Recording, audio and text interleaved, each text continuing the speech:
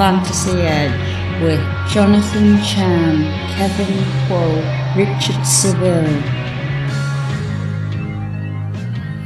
Hello and welcome to the Fantasy Edge. I am Richard Seville of FantasySixpack.net, and joining me shortly, Kevin Kuo, also of FantasySixpack.net. Jonathan Chan is unable to join us this week as he has a little bit of a heavy workload this week, so he'll be back next week. We just finished watching the Seattle Seahawks defeat the Philadelphia Eagles in a very not a greatest football game. I don't think anybody expected it to be a great football game, but big yardage by DK Metcalf, and that's about it. DK Metcalf was practically the star of this game, even though he didn't score any touchdowns. I mean, he was targeted a couple times in the end zone, but he didn't score. But the yardage speaks for itself. Definite beast out there today. Kev, how are you doing in your fantasy in the fantasy world this week? Not too good, not too bad. I think that's the problem with having a lot of leagues. You just kind of run into problems. You know, sometimes in certain leagues you'll do well, and the other ones you won't do as well. But it is what it is. Good to have you back. Yeah, great to be back. I was not feeling 100% last week, so I decided to give it a miss. But you guys carried the show quite well, and let me just have a look around to see if there's any a few dishes in the sink. Open the fridge with see what's in here. Who leaves half-eaten corn on the cob in the fridge? You know, you don't. Corn on the cob is not something you eat and save for later. Get that out of there. No, that's Jonathan. They do it differently in Canada. Anyways, yeah, so you guys, generally speaking, you kept house quite well. Lots of news since the Sunday games to catch up on. First and foremost, I think in everybody's mind right now is that Week 12 is extended to Wednesday at 3:20 Eastern Time. So that'll be, I guess that'll be like about noon your time, wouldn't it be in around lunchtime on Sunday? Yeah, it'll be around lunchtime. I think I'll just take an extended lunch break and see if I can finish watching that game. Kind of a weird, I don't know. It's not going to be a good game. Baltimore's missing, I think, 7 starters, and they're missing, I think, 18 people on their normal 53-man roster, maybe 15, and they can only call up 15 from the practice squad, so they barely have 53 people. All right. Yeah, and of course, Lamar Jackson will not be playing in the game. Right, not to mention one of them is Lamar Jackson. Yeah, RG3 is taking the ball, so and it's in Pittsburgh, so that doesn't help. So yeah, that game Wednesday, it kind of puts a little bit of like for waivers. I don't know how waivers work with this kind of thing, Kev. Yeah, I think you just push waivers to Thursday or Friday since there's no Thursday night football game this week. It should be okay. There's no Thursday. Okay. Right. You don't have the Thursday night game was supposed to be Ravens versus Cowboys, but that's not going to happen. Right. Okay. I see. So no Thursday night game. Because that was going to be right. All right, okay, I see. Yeah, there was no way that was going to happen in any case. Tom Brady, like after the loss against the Chiefs, had some choice words to say, if I can just get it up here, of what a reporter asked him. Apparently a little bit upset after the loss to the Chiefs. Reporter asked him, "Hey Tom, as you head to your bye week, there have been folks who have had some chatter about, you still look like you are running somebody else's offense. One of your former teammates even said on TV that you need a new head coach. What do you make of all that?" I hate questions questions like that are loaded. I hate it but anyways. Brady says, "Nah, it's just external noise when you're losing. That's what you deal with. I love playing with the guys that I play with. The coaches, the whole organization has been unbelievable. I think I have to go out and certainly do a better job the last 4 weeks of the year. So I appreciate it. Let's have a good week." Now, he handled that quite well, but it was all taken the wrong way and got a little bit mixed around. And Bruce Arians said it's not criticism, it's honesty. But Tom Brady immediately left after that question. He didn't take any more questions. So he was a little bit pissed off or something bothering Tom. But I guess, did you hear any more about that? Or? No, I think it's just I think Brady is probably used to having, I wouldn't say a softer Boston media, but a Boston media that understands him a little better, understands what he means when he says certain things, and of course won't ask him leading questions like that. Which I mean, he probably responded to that question as well as he could have. The whole walking out thing is a little diva-ish, but I think it's a little natural for him to clash a little bit with Arians, considering they're both such tenured veterans in the game. And I think, like Brady said, it's just something that comes with losing. If they were winning, no one would really care about this. Speaking of team tensions, Allen Robinson hints at leaving the Bears. He becomes a free agent in March. Apparently, he doesn't want to resign. I don't blame him. I don't think the team is. I don't think he's got a good quarterback. I think he'd be better on another team. I mean, he's still kind of quarterback proof, but I think he could be a lot better with better quarterbacking.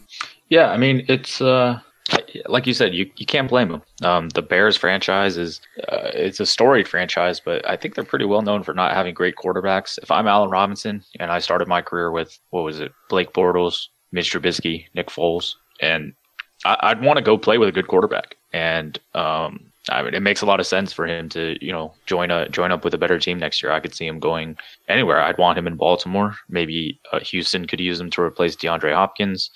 Anyone would want him. He's been productive for years now, and he's probably one of the top 6 or 7 guys in the league.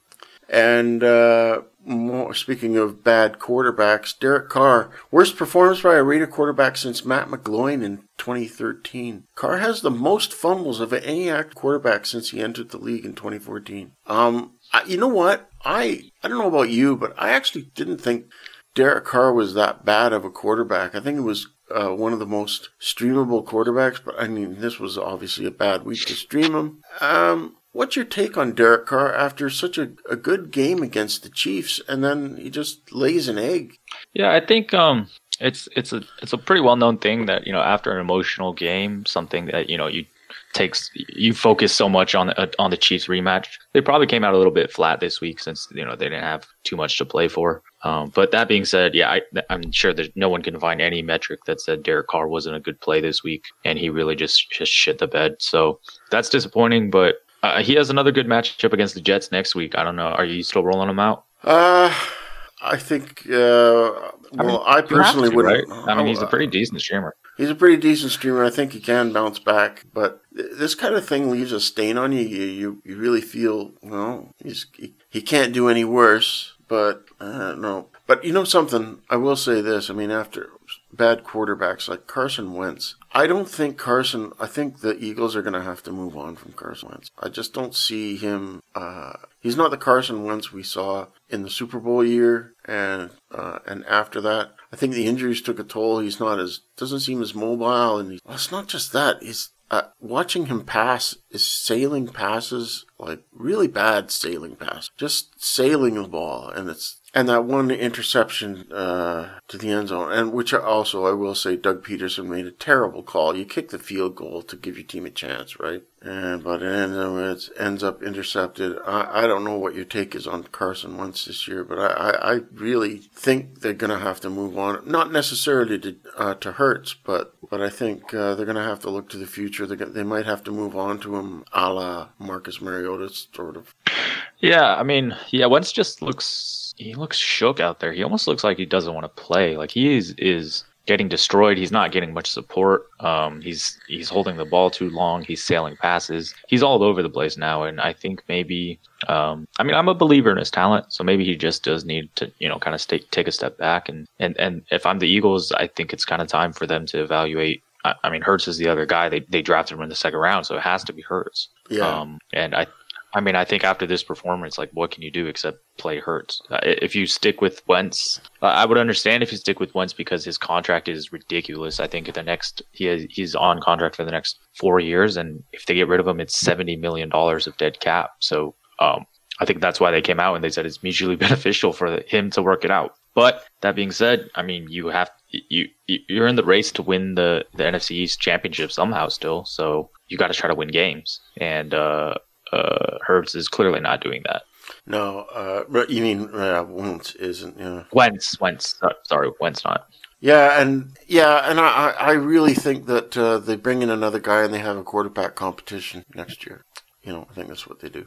I mean, that's what I mean, Philly is going to. I mean, they're just gonna spend all year, calling for Hurts to start in the offseason. So it's gonna be rough out there. Yeah, it is. A few of the injuries: Josh Jacobs ankle sprain. Like the rest of the Raiders, he didn't have a very good game. Doesn't seem to be. He's day to day.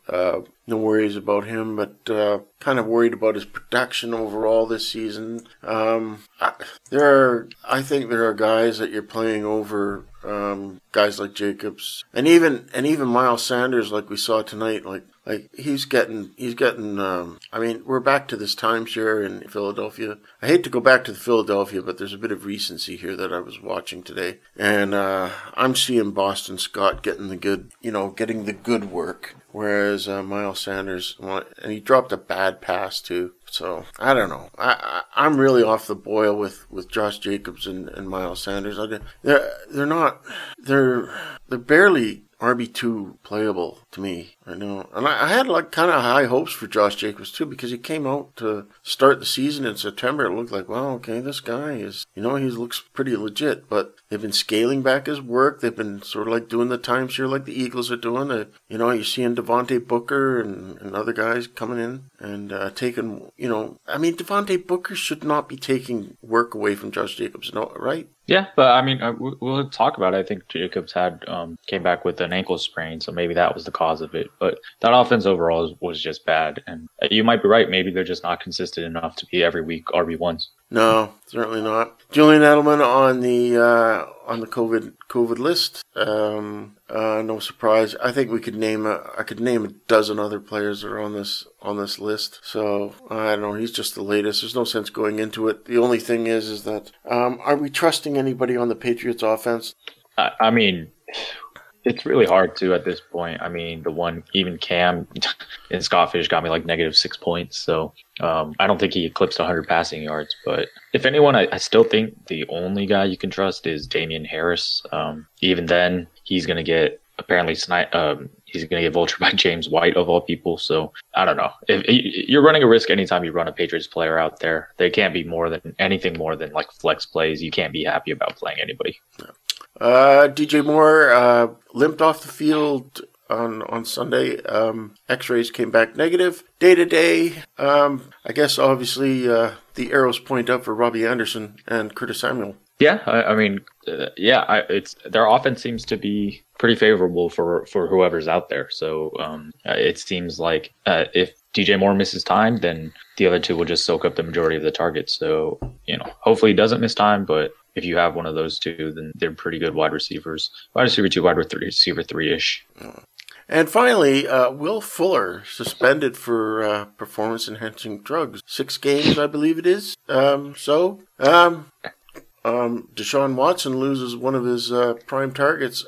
He's got to fire to somebody. I guess it's Brandon Cooks, is it? I guess so. I mean, by default, it's Brandon Cooks. It's Kiki Coetzee. I mean, Randall Cobb is hurt, and Jordan Akins just disappointed everybody last week with just like 4 yards. So, I mean, Deshaun is. He's good. I feel for the guy. They keep taking his weapon. They're getting rid of his weapons somehow. I mean, and by they, I just mean, I guess, the universe. Yeah. And he just keeps having to make do.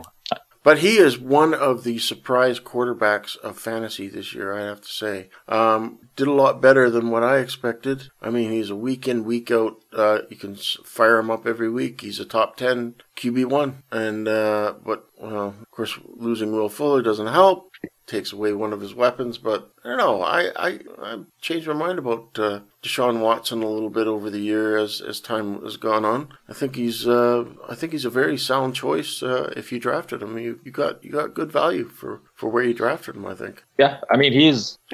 I think a lot of people were kind of fading him as like a top 5 fantasy option this year because he lost DeAndre Hopkins. Yeah. But I mean, Will Fuller stepped up before he got suspended. I mean, it was funny because we all thought Will Fuller was going to miss some games, but we all thought it'd be due to injury, not because of PEDs. But I mean, back to Deshaun Watson. I mean, he's good at football, and their defense is bad, so he's got to be in he's got to play catch up a lot of the time. Yeah. Just taking a look at some of the bad fantasy scores. I mentioned Derek Carr and Josh Jacobs. Michael Thomas, again, a big concern. I think we've got to wait until Drew Brees gets back for him to start picking it up. I mean, people drafted Michael Thomas in the first round, and you're not getting it. And, I mean, he's been out most of the year. He comes back and putting up, 50 yards is not Michael Thomas, is it? Well, yeah, I mean, it's two factors. One is obviously Taysom Hill is not your typical quarterback. And on top of that, I mean, they had no reason to throw the ball against the Broncos. Like the Broncos, that was a shit show out there. And terrible. Really no reason to throw the ball to Michael Thomas when you could have done anything. They could have punted every single drive and they probably would have won that game somehow.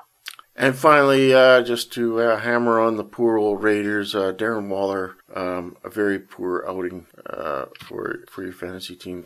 So yeah, your Raiders were not the team to start. They all did really crap. On the other hand, on the other side, the good fantasy scores, we mentioned Deshaun Watson, top quarterback of Week 12. Derrick Henry, of course, King Henry, just doing it. This is Henry's time of year. And Tyreek Hill, the biggest fantasy performance since Jerry Rice in 1995. You have to go back that far to find somebody that scored over 50 fantasy points. And in our F6P league, I was playing against the guy who has him, believe it or not. But he also had Derek Carr, so I survived that. But I wouldn't have if Derek Carr had a decent game. It'd be quite a battle this week. And I also, Kev, I was against Tyreek Hill in Scott Fishbowl too, but I survived that. I survived. Nice.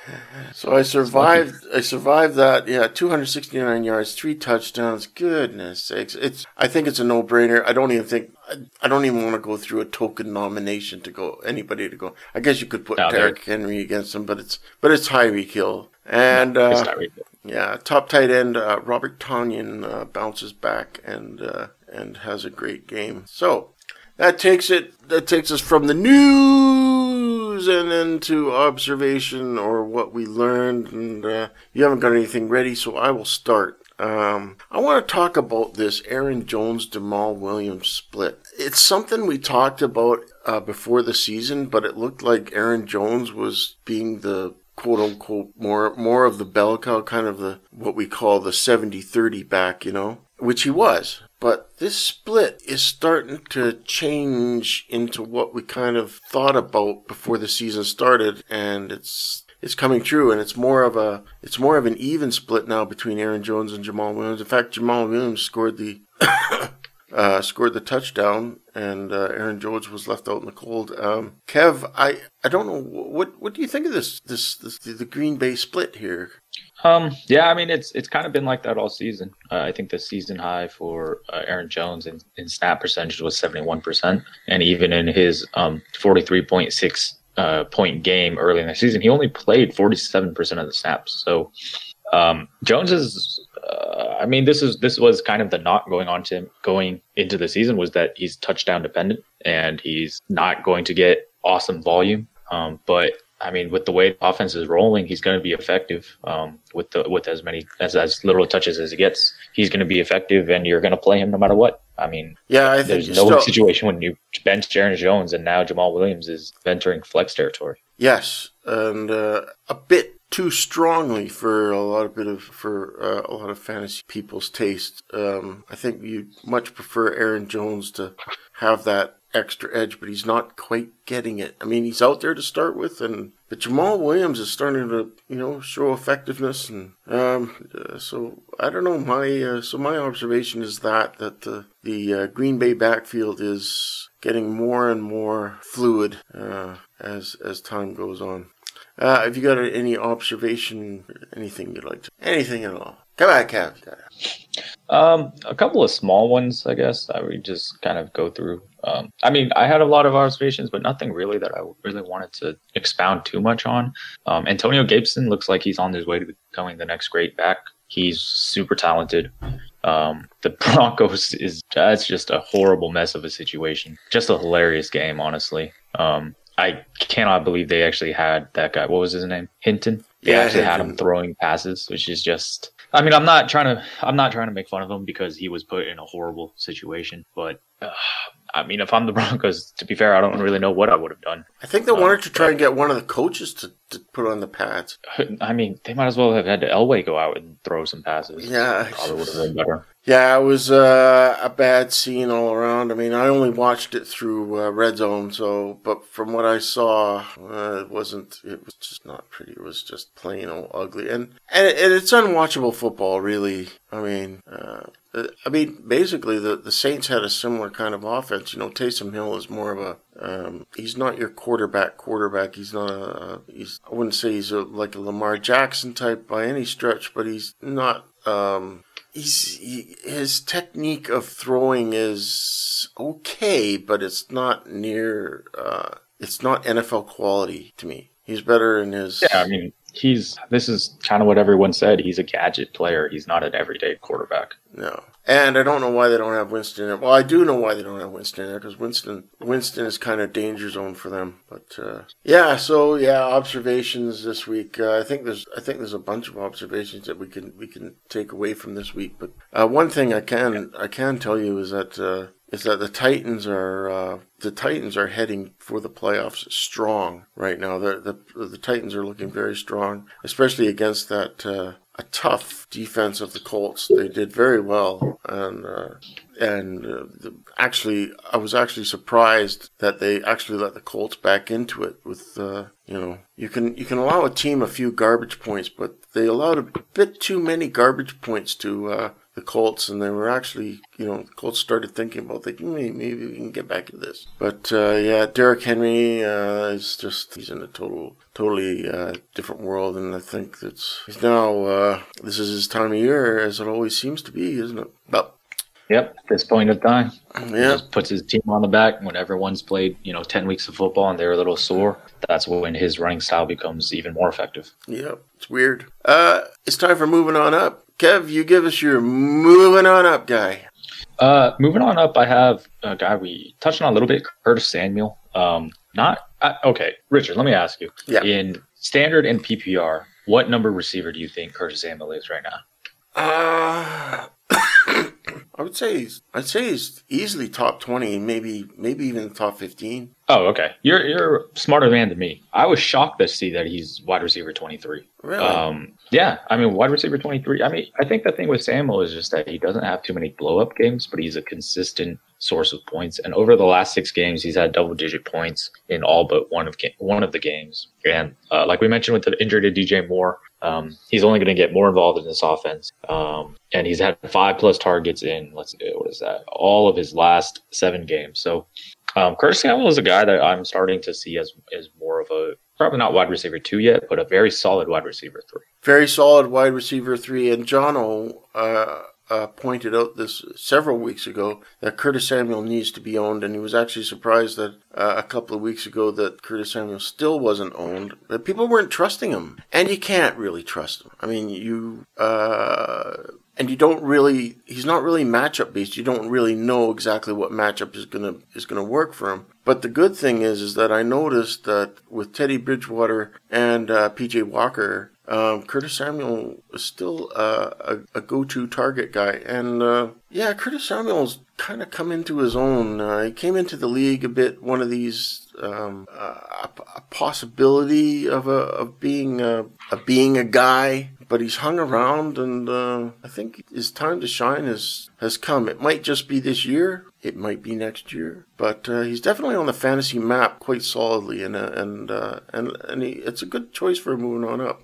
My moving on up guy, speaking of, because Curtis Samuel is essentially a pass-catching running back, sort of. Austin Eckler, everybody's happy that he's back, and Justin Herbert seems to like him. I think he got 16 targets, and that's what everybody wants to see out of this offense. And the Austin Eckler everybody wanted is back, and he's moving on up just in time for the playoffs. Awesome, Kev. Yeah, I mean, he's everything they didn't put him on any kind of a snap count. It looks like he got 11 targets and 14 carries, which is everything you want to see. He didn't score a touchdown, but whatever. The way this Chargers offense is rolling, that'll probably come.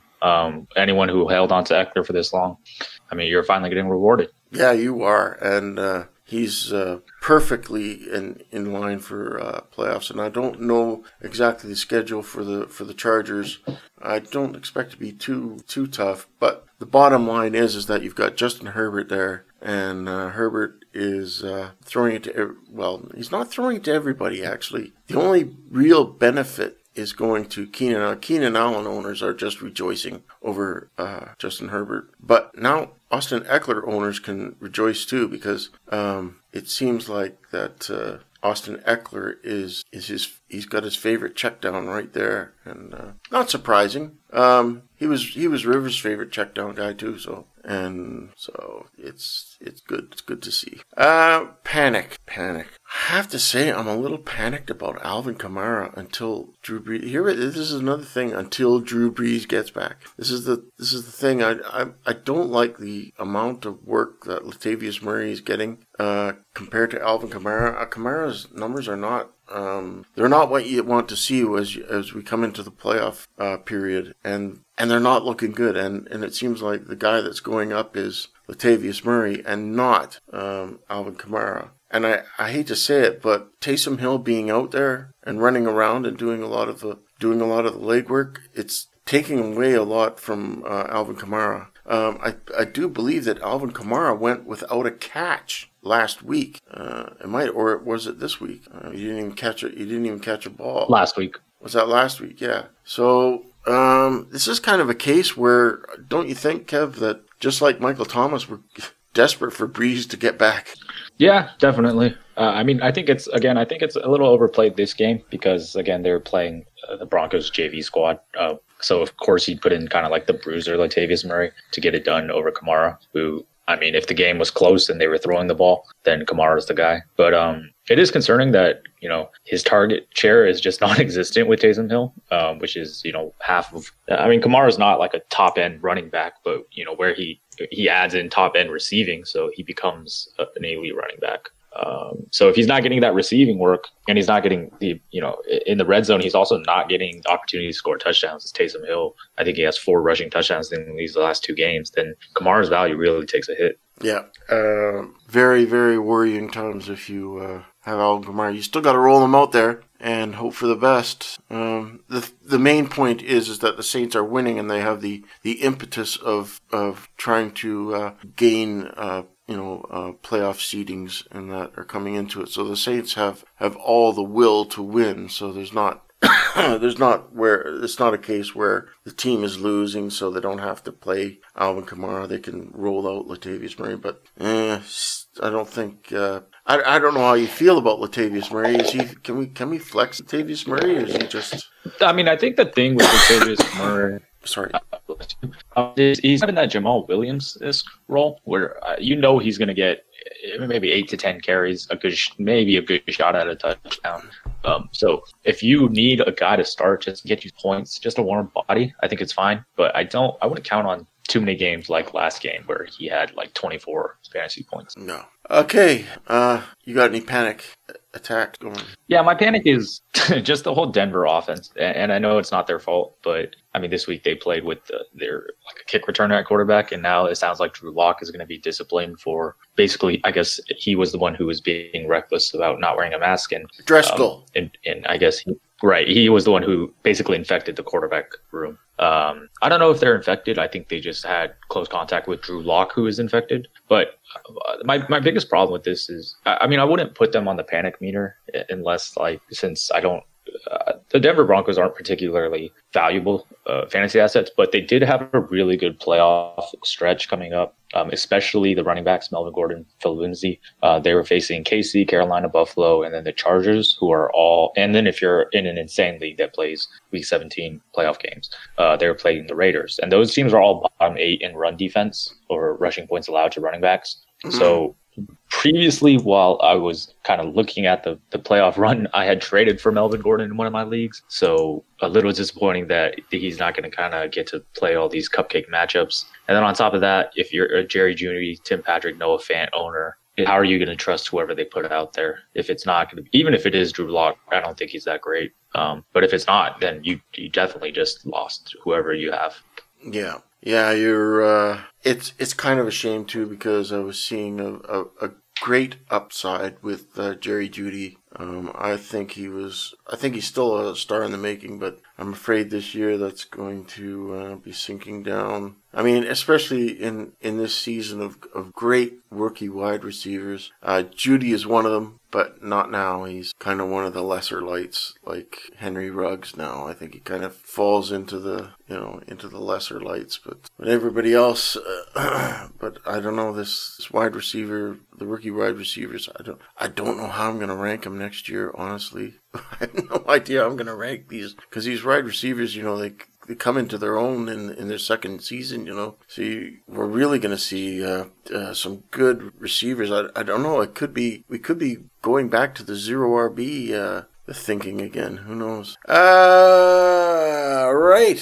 It is time for Mr. Unlimited. Gotta be unlimited. I think it goes without saying, and I really couldn't find I don't think it's fair to put another nomination in there.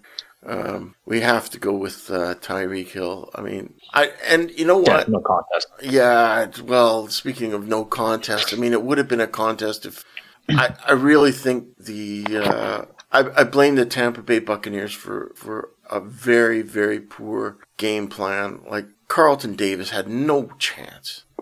I mean, he's one of the better corners. I don't think he is. I mean, well, I don't know if he can cover Tyreek Hill. Tyreek Hill is one of these guys that's very hard to cover, kind of like DK Metcalf. It's hard to cover, but Tyreek Hill, I mean, especially right now, Patrick Mahomes I would consider him, he's the front runner for MVP right now. And when you've got an MVP quarterback throwing you the football, and you haven't got proper coverage on Tyreek Hill, you're gonna have destroyed the Buccaneers. I mean, a single guy. In fact, when I was watching the game, I was thinking, does my opponent have Tyreek Hill? And he did, and I'm thinking, stop. Stop.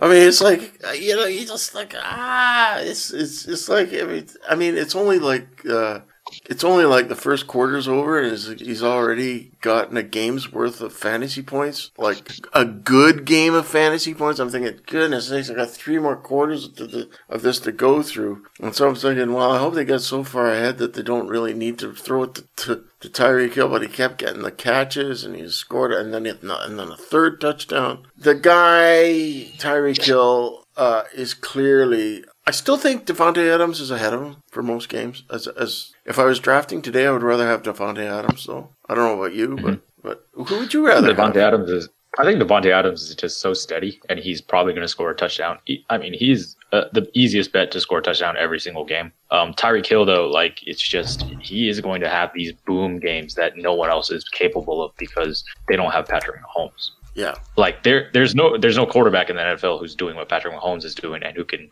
hit Tyreek Hill in stride on these deep throws like he is, and it just makes it look easy. Yeah, so a pretty easy choice. Do you own him anywhere? Tyreek Hill? No, I don't. I wish I did. Yeah, well, don't worry. I will not make that mistake next year.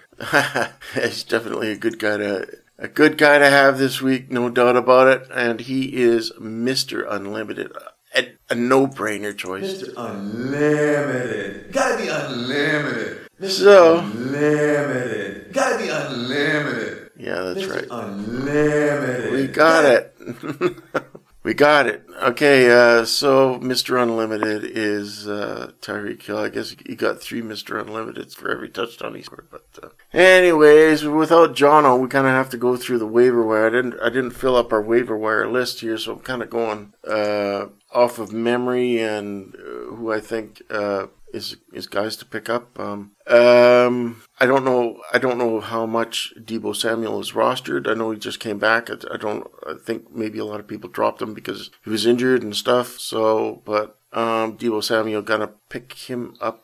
I mean, you're not going to get Tyreek Hill out of Deebo Samuel, but what you will get out of Deebo Samuel is that they use him in a lot of different ways on the San Francisco offense. So I guess he's kind of a Swiss Army knife type of wide receiver, but he's a good one. I mean, if you get the ball in his hands, he's gonna score you fantasy points. Definitely a guy you got to pick up. I'm not sure about his his rostering percentage. But if he's out there, you got to pick him up for me. Got any? Yeah, got you'll any get no argument from me. The only problem is he's on 69% of rosters according to Sleeper. But if he's out there, an easy pickup. Your turn. Yeah, my waiver wire of the week is another wide receiver, Kiki Kuti, and this is kind of just going back to what we said about Will Fuller missing time. And for whatever reason, the Texans also released Kenny Stills, so Kiki Kuti automatically kind of slides into that wide receiver 2 role behind Brandon Cooks, especially with Randall Cobb hurt. And Kuti is a guy who I think some people had pointed out as a potential sleeper last year as rookie, and he just dealt with injuries all year and never really found a groove. And then this year they brought in 2 new receivers and got rid of DeAndre Hopkins, so kind of everything was a mess. And on top of that, he was injured once again. But these last 2 weeks, he's played 50% of the snaps, 50+%. He's got 7 targets over the last 2 weeks, and I think he's gonna obviously see an increased role. And again, we talked about how good Deshaun is, and I think he's worth a shot. A talented receiver with a good quarterback. You could do worse. I think you're right. It could be a surprise as well. Not as much as a surprise like you would want a guy like Michael Pittman or somebody like that. But he's definitely a guy that if you're just getting over the line to get into the playoffs, and you need a guy who could be having some upside in the playoff weeks. Yeah, Kiki Kuti, I definitely like it. I'm just going to go into the waiver wire rankings here at Fantasy Pros just to get some looks, some names that come up here in the quarterbacks. Ryan Fitzpatrick. What do you think about him, Kev? Yeah, I mean, we all know, we're all familiar with Ryan Fitzpatrick's work. If he's healthy and he's starting, then he's in good matchup startable. I think he was top 12 quarterback before Tua came in, right? So Tua's hurt, so Fitzpatrick is going to be, he's an easy streaming target if you need him. Yeah, and I think he helps Devontae Parker, definitely. Yeah, because Tua's just not quite there yet. What do you think about another name that's topping the list is Devontae Booker? I guess this is on the news about Josh Jacobs. Yep, I mean, that's just Booker's look good this year in limited snaps, and I guess if Jacobs' injury is a little more serious than it was initially expected to be, then of course, a starting running back is always, you should be your number 1 target. I see that Jalen Reagor is at the top of the list here at Fantasy Pros. You know what? He didn't have a very good game against Seattle. I don't know what his numbers were, but they weren't that great. I think I saw him get targeted once, and I think the guy to own on the Eagles is obviously Dallas Goedert. Period. I mean, there's nobody else. I mean, Fulgham had his day in the sun, but that's over with. That's all done, and so pretty much Dallas Goedert. Yeah, because I got all these players back, and just Fulgham sort of just melted back into the hedge like Homer Simpson. So that's I mean, the one thing to be careful about is that Ertz is coming back next week probably. The guy I think though is a hot pickup is Trey Burton. Yeah, not bad. I think Trey Burton is a guy you got to try and get if he's available. I don't know. Is he available in our? He's probably not. Probably not. Wide receiver is so thin. Well, I'm tight end, right? Yeah. Oh yeah, tight end so thin that I don't know. Well, let me see if Trey Burton is available. I'm gonna see Trey Burton. Nope. AJ has him. AJ, you jerk! You're out of it. Dump him. Throw him out. Let us have him. Ever since I traded you, I traded you. You know what? You did a very smart thing. You, even though Cam Akers, Jordan Akins didn't do much for you, you sat Jonnu Smith. And Akins outscored him by 0.4, so technically I am the smartest man alive. Yeah, well, good managing skills. Other names on the list: Logan Thomas, Dalton Schultz, Jordan Reed. All these guys could have been done better. The waiver wire is very thin going into week 13. So take what you can get, folks. Take what you can get. There's really, really not a whole lot out there. But if you do pick up any of these guys, Kev, we got to drop people. We need to drop people. Who are you going to drop out of your roster to get one of these guys? Yeah, there's so many people I would love to drop, but an easy drop for me is Darrell Henderson. Really? He's trending down for like 4 weeks now. He hasn't played more than 50% of the snaps since week 7. He's averaging about 3 yards per carry. He's not really catching passes. In his last 2 games, he has combined 3.8 half point PPR points. So yeah, he got 10 carries last week, but he turned it into 19 yards. It's a three-headed backfield pretty much officially, with Cam Akers being the most effective last week, Malcolm Brown playing the most snaps, and then Darrell Henderson honestly just being the most useless of them three. So I think he's an easy drop. I mean, you're not trusting him against. I just can't. If you're this late into the season, I just can't imagine that you would have to trust him anyways. Yeah, and that backfield, as you say, three-headed backfield, even Cam Akers doesn't seem that enticing, even though he's one of the top waiver pickups. I didn't mention him, but he was on the list of waiver pickups, but he's a very lukewarm waiver pickup. My drop is I think you could drop Christian Kirk. Really gone off the boil the last 3 weeks. Four fantasy points against Buffalo, 7 against Seattle, 3 against New England. He's got the Rams coming up, and the Giants is a little bit better, but then there's Philadelphia and San Francisco to round out Week 16. I don't know what it is about Kirk. He had that really good stretch that lasted until after the bye week, but very matchup dependent. And right now, Kyler Murray has just gone off the boil, and it's even kind of harming DeAndre Hopkins a little bit. And we're starting to get into this mode where Kyler Murray is just trying to get that mojo back, and when you're trying to get the mojo back, you don't do it with guys like Christian Kirk. You do it with guys like, obviously, DeAndre Hopkins, and the Cardinals are really, really in a bit of trouble. They looked like a strong playoff team, but they had a good stretch going, but things not looking so good, Kev. Yeah, I mean, the thing with Kyler, and this is no knock on him, is that while he's been having a fantastic fantasy season, he hasn't been that effective or he hasn't been that effective or efficient as a passer.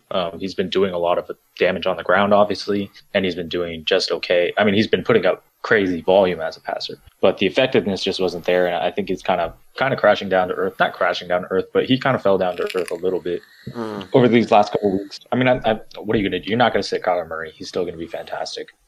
Just one of those things where the upside probably isn't as high as it will be going as it was earlier this season. Yeah, I'm just kind of concerned about playoffs. We're getting into fantasy playoffs now, and Kyler Murray's not stepping it up. We're seeing right now the power of good teams like the Chiefs and the Titans. And I guess you could say the Seahawks. They kind of all they had to do was practically show up for this game, which they did, but there's definitely power there, and of course the Steelers, who we have yet to see for Week 12. But right now, you need the players that are on these power teams, and teams that are kind of on the upswing. And I kind of mentioned San Francisco in this, really, Kev. San Francisco looking a bit strong. They beat the Rams on the late field goal, and they're very they're on an uptick right now. So I think you really want the players that are on these teams that are surging right now for the playoff chase. And I would kind of include Washington, as you mentioned. Antonio Gibson. There's some power there going on. So, but teams like the Raiders, and like if you're a playoff contender, you don't put in a pathetic performance like especially, no one would expect it against the Falcons of all teams too, because the Falcons, they're not particularly playoff worthy, but I just don't understand the NFL sometimes, and how coaches do their teams. But anyways, that's kind of like my thoughts about how the players that you need to sort of pick up, like guys like Cam Akers. Yeah, the Rams are alive, but they're not surging. Their defense is great. Don't get me wrong. Their defense, like, no question, they nail it every week right now. They're one of the hottest defenses, and so are the 49ers. And I don't know. I'm kind of thinking that your 49ers are looking good, and Mostert's back too.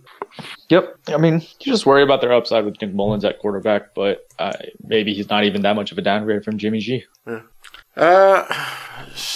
Which brings us to spec ads. and it's time to do our specs to see who we are specking. I'm gonna spec, and this is I think we're kind of specking Miami running backs all the time, but right now, I think a good stash, if you didn't get anybody else from the waivers that you wanted and you want to stash somebody, I think a good stash would be DeAndre Washington, the Miami running back. He could carve out a role there, considering all the injuries.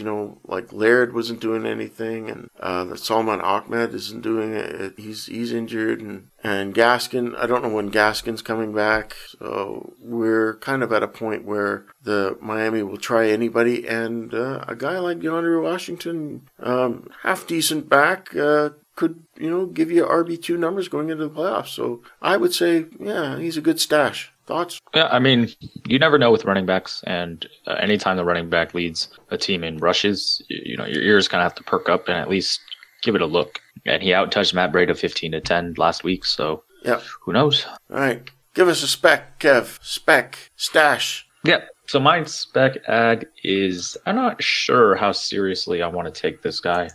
Colin Johnson. Colts, right? I'd never heard of this guy. Colts? Jaguars. All right. Never really heard of this guy until Mark mentioned him last week. And he's a rookie wide receiver, which of course, 6'6", 215.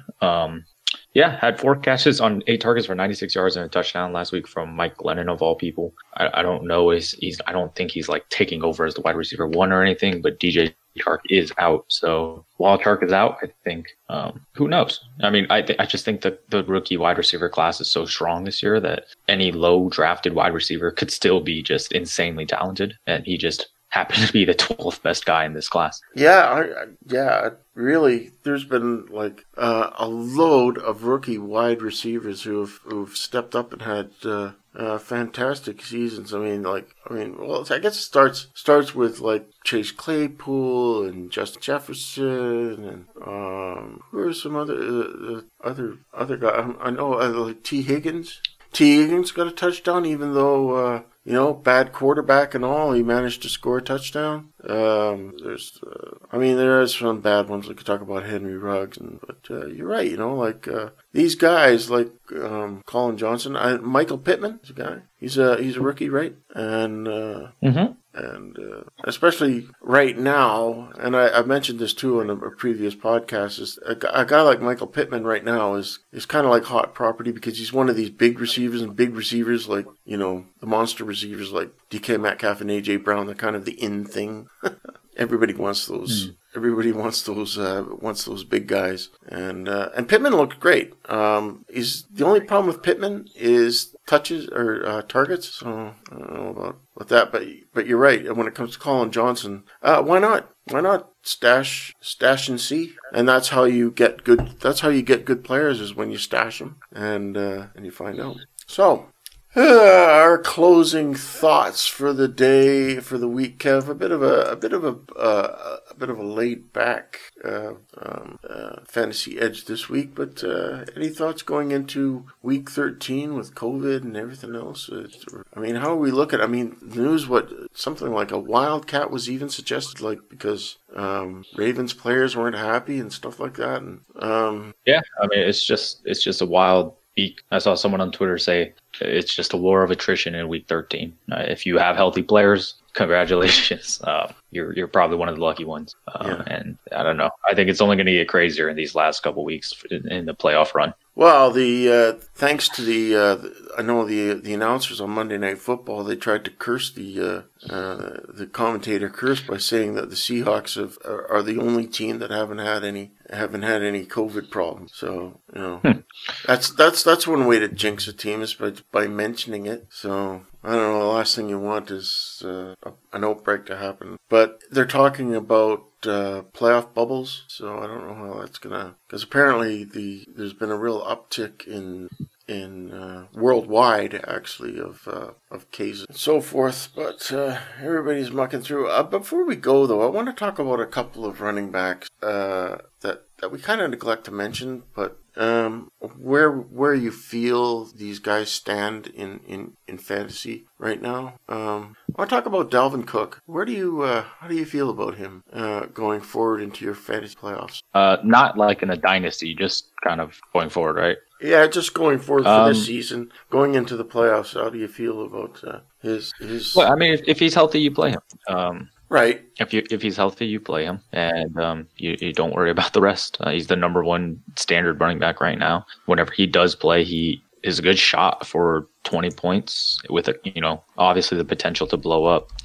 But do you feel that he's kind of got off the boil? Is what I'm saying. He went off the boil a little bit this week. I guess there's obviously no concern about him. He's got Jacksonville coming up next week. But in the playoffs, he's got at Tampa Bay and then Chicago and then New Orleans. Three tough plays. I guess you just play him and just go with it. I mean, what do you? No. You must have an insanely good team to even consider benching Dalvin Cook. No, I wouldn't bench Dalvin Cook. No. Not suggesting that whatsoever, but I just wanted to know how you're feeling about him going into the playoffs. And Nick Chubb. Yeah, feeling great about Nick Chubb. Feeling good about Nick Chubb? He's fat. Okay. James Robinson. I mean, these are all clear cut every week RB1s to me. They're matchup proof, completely unfadable. You play them no matter what. Okay, so yeah, no concerns. But I will say the only concern I have, of course, and I made it mention in my panic, is Alvin Kamara, and he's the only guy with the top draws that you're not getting really what you kind of should be getting from him. Anyways, I don't know. I was kind of filling out trying to fill out the time because we had a couple minutes to fill. So that's time. That's I guess pretty much filled up the time. Any final thoughts, Kev? Before Jono, we look forward to you getting back, and be sure to check out Jono's waiver wire. He's does a lot better write up on it. Ken, I'll give you the last word. Yeah, I don't really have anything. Good teams are good. I mean, Patrick Mahomes every week just proves he's a freak. Tyreek Hill is so scary, just running down the field. I just think that the story of this season is like that one guy tweeted, it's just a war of attrition, and it's just the more you're willing to, kind of peruse Twitter and the news and be able to find out when Todd Gurley is going to miss a game, so you can pick up Brian Hill, or you can find out Austin Eckler's coming back, or you can, find out that Kiki Kuti is going to step in for whatever. It's just this season, it's going to be the smallest thing could possibly win your season. So just all our listeners out there, stay on top of it, and I wish you the best of luck. Yeah, good luck with your final week, everybody. Week 13 is generally the last week before fantasy playoffs, although the SFBX fantasy playoffs start this week. So week 13 is actually the beginning, which is kind of odd because there's teams on buys, I believe. So, but they got to start it sooner because there's so many teams in it. So anyways, everybody, good luck with your week 13, and I hope that you make the playoffs and do everything you can. And if you want one tip, here's one valuable tip that you can take with you. Trust your gut. If you feel your star quarterback is in like it's a bad weather game or the weather's bad, I've done this before. Don't hesitate to start another quarterback. It only takes a second, and sometimes 5 fantasy points can make the difference between making the playoffs and not making it. So trust your gut, do your best, and we'll see you next week on the Fantasy Edge. And shout out to John. We'll miss you. Bye bye.